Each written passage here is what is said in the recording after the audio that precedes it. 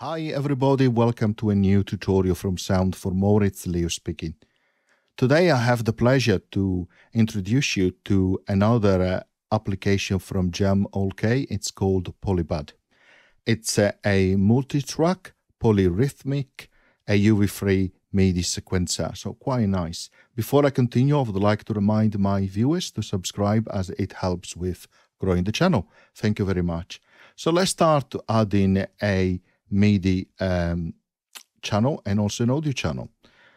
The reason we are adding a Midi channel is because PolyBud doesn't generate sounds. It's a Midi processor, so you need to have a host that support AUv3 in this case.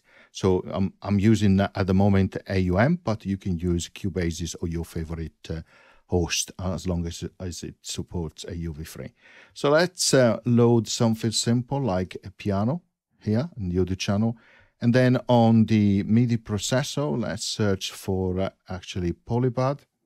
I have a keyboard connected as a Bluetooth, so you don't see the iPad keyboard. There it is, PolyBud. And let's connect the two as well, so that we have PolyBud sending MIDI messages to the grand piano AUv3 2.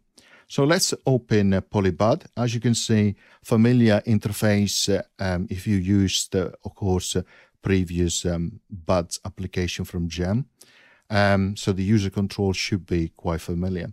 So the way it works is you have a number of steps here, in this case 4. You can add some, you can remove some, you can establish the total number of steps. In this case, for example, I want to have 8, and it will add the additional 4, like so. Then on the left here, you have note. So we are altering note at the moment, and it will show you the note name underneath. And the notes that are available depends on the scale, which you can set for the settings here. So you go on the settings here. This is where you can set your MIDI channel, your minimal and max octave. If you want to remove a track, you can do it from here. You can set your pattern system number, which is useful to change different patterns. I will explain that in a second. And this is where you set your scale. So for example, here you can say, let's go to minor, and then you of course press OK. But below you have settings for your key and also your knob control style, vertical, if you want the horizontal, rotary, as it is in other application from Cem. You also have a link to a tutorial and also the version number of the application. So the notes available here will depend on the scale that you have selected. You can also select velocity here, so velocity which are dependent for each of the steps. Okay, I will show that in a moment. The gate, the ratchet and the number of notes repeated, the probability of notes being played, and also randomization of notes. And when you have done something like, let's try something like, I don't know, like that. Let's click play. So we have created a little pattern here. You can see that the step played is highlighted in red at the top. So you can go to velocity and say, well, okay, I set the velocity. You can see at the moment that there are 4 steps, but on the note view, you have 8. So if you have only 4 steps, after number 4 will repeat. So this 4 step will be applied for the entire 8 steps as defined in the notes view. But of course, you can add steps here as well and go to the same number of steps. But that is entirely to you, which is entirely up to you, which is really nice to have different number of steps per different parameter you want to change. So you can say accentuate the first note and also number 5, so after every 4 steps. So let's try.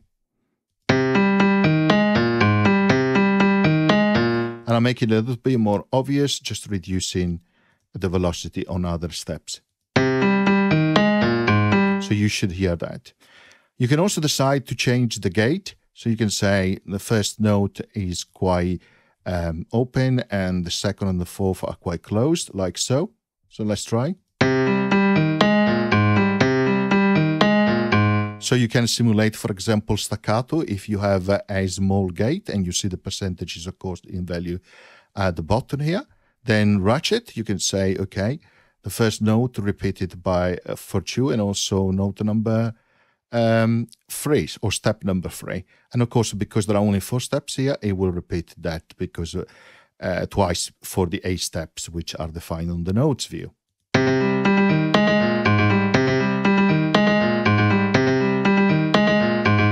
Of course, you can set the probability. So you can say at the moment, every step is 100% of probability of being played. But you can say, well, okay, the first step, maybe we put it around 48%. So let's see what happens. Sometimes it will skip playing step number 1.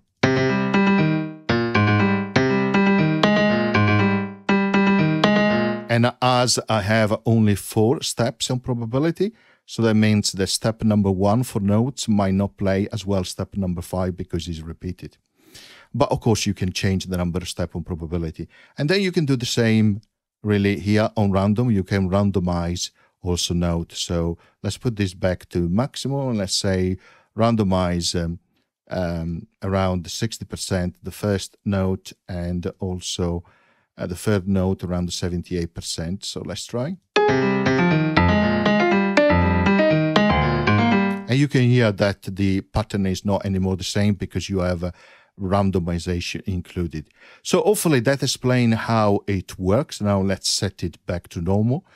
You might be thinking, well, okay, this sounds great, but it's similar probably to other applications we have seen previously from Cem. But the reality is here that this is multi-track. So you can click on the plus sign here, and it will ask you if you want to add a track for notes or CC. And indeed, you can add tracks that drive CC messages, which is really, really nice because you can create some interesting combination. But let's say I add notes again. You'll have track number 2 here.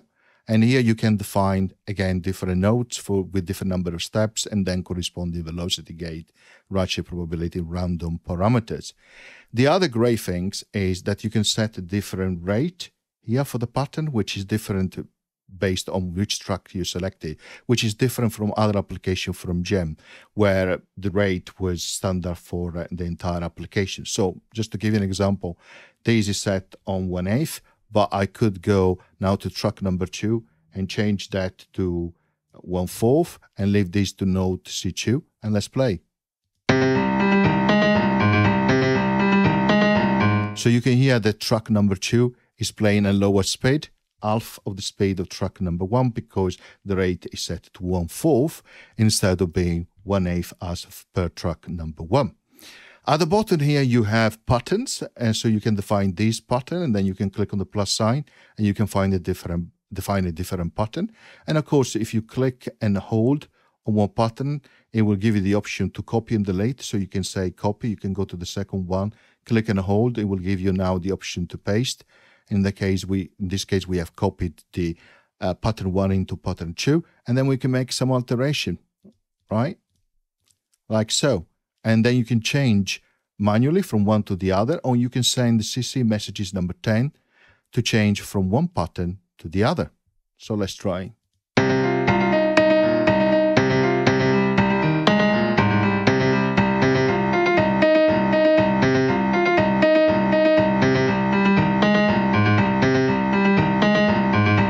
Now let me show you how CC messages works, because it's quite nice. So let's close this and let's double click here to add another MIDI processor, and let's choose again PolyBud. Here we go. Now we link these two, so we want that the input source for the first MIDI processor PolyBud will be the second MIDI processor PolyBud, so 1, 2. So this PolyBud instance will send MIDI messages into this first MIDI processor or PolyBud instance, which then will send MIDI messages to the grand piano. So what I can do now here, I can say, right, okay, so let's put this down as a rate to very low, half, okay.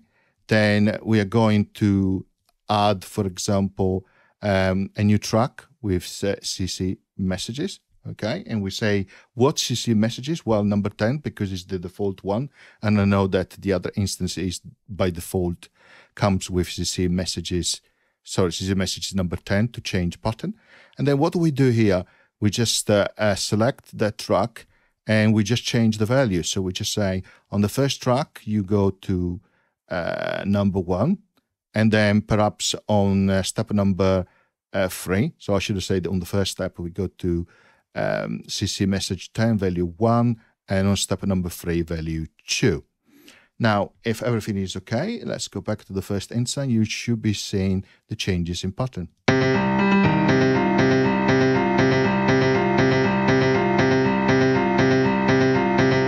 And you can hear is very, very quick. And the reason is because it is set on 1/8 here, okay?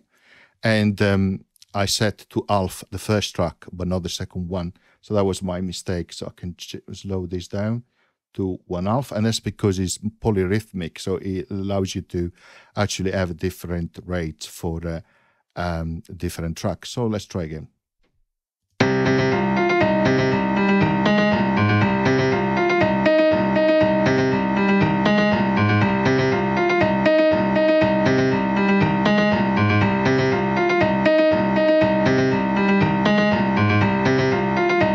So as you can hear, quite nice. So you can create variation, okay, using CC messages. And remember, if you go down to settings, here is where you see all the tracks, track 1 and 2. So you can say remove track 1 because I don't really need that, okay, and that will be removed when you click OK. And remember, you also have a ramp value here, which is accessible when you have CC messages. Indeed, if you go back here on the notes, you see the ramp value is actually not there.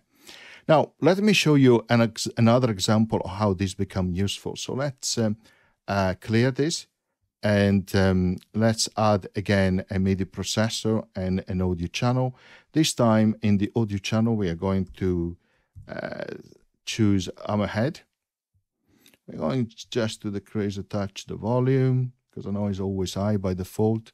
Here we're going to choose PolyBud again, like so. We're going to connect the two now. Perfect. So let's go inside here. Let's set the rate to 1/4. Okay, perfect. Now let's also go to settings, and notes will be associated to the drum sound in our hammerhead drum application. So in order to play correctly notes, because at the moment I have a major scale selected, I need to really go to chromatic. So let's scroll down and then choose a chromatic scale. Eventually comes up. There you go. And we press done. Now let's click play. Perfect. Now let's go to an even lower, let's say half, and then on the second note, let's move this up to maybe let's try D for now, and let's see what sound we have.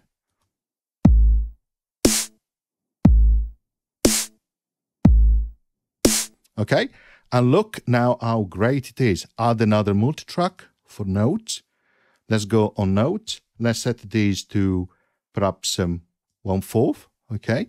And now let's say we go to F sharp or G flat 2, like so, and let's click play.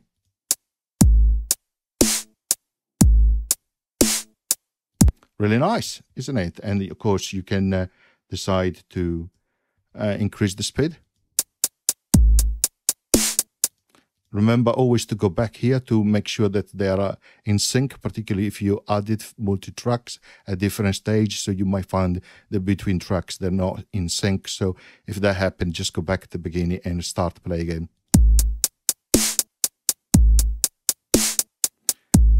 And of course, you could now add another Midi processor here, which is driving, for example, another track. So let's try that. So let's say that we are going to use ISM here, and we are going to open that up, and we are going to go to bass, and let's choose, I don't know, let's try a bass. We can change it later anyway, say what this sound like, and then we can change it. Let's open up a new instance of PolyBud. As you can see, a lot of Bud's application, they're like a little gems, as some of the subscriber mentioned. So let's connect. There you go. And let's open this up and let's start the playing.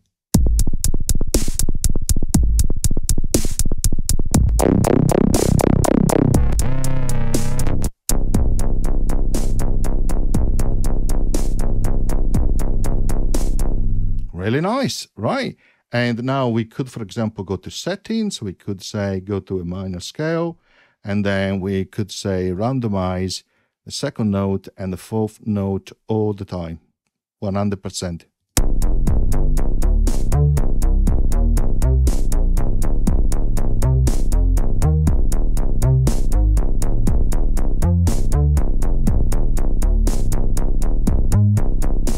So really nice. And you could create another pattern, so another variation, and then you could use, for example, a MIDI processor as a master controller, which sends different MIDI CC messages to change different patterns. So remember, as I've done at the beginning, so just add another PolyBud instance, and then on there just add, for example, a CC message like so. Then, as I demonstrated at the beginning, select it, and then of course you can define how things really work, which is really nice. So yeah, so this is how it works. So I'm sure you can have lots of fun using this new application. It's really, really nice. Okay, I hope you enjoyed, and see you at the next video. Bye.